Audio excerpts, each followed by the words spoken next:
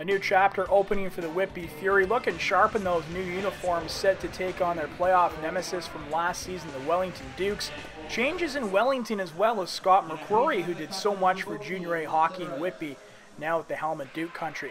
No scoring in the first, we go to the second. Whitby with the best chance early so far. The Dukes nearly put the puck in their own goal. Jonah Capriotti pounces before Matt Sherwin can get a poke at it. Austin Hewlett showing good things happen when you put the puck on the net. Capriotti handcuffed, perhaps this shot hit a stick on the way in. Hewlett will take them any way he can get them.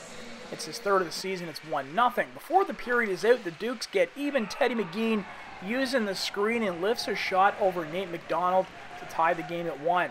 Third period, Jeffrey Gauld and Rizvan Mansurov with the chances to score. The puck will stay out of the goal, but Keegan Ferguson handles the puck in the crease. That's a penalty shot. Mansurov with the chance to put his team ahead, but Capriotti closing the 5-hole. Fury at the end of a PK now. Daniel Panetta putting the puck on the goal. It rolls across the line before Matt Martin can get a stick to it. Wellington takes the lead. Whitby on a power play now. Cross ice from Shane Bull to Gauld. Directed home by Matt Sherwin, his first Fury goal. Things are tied at 2 apiece.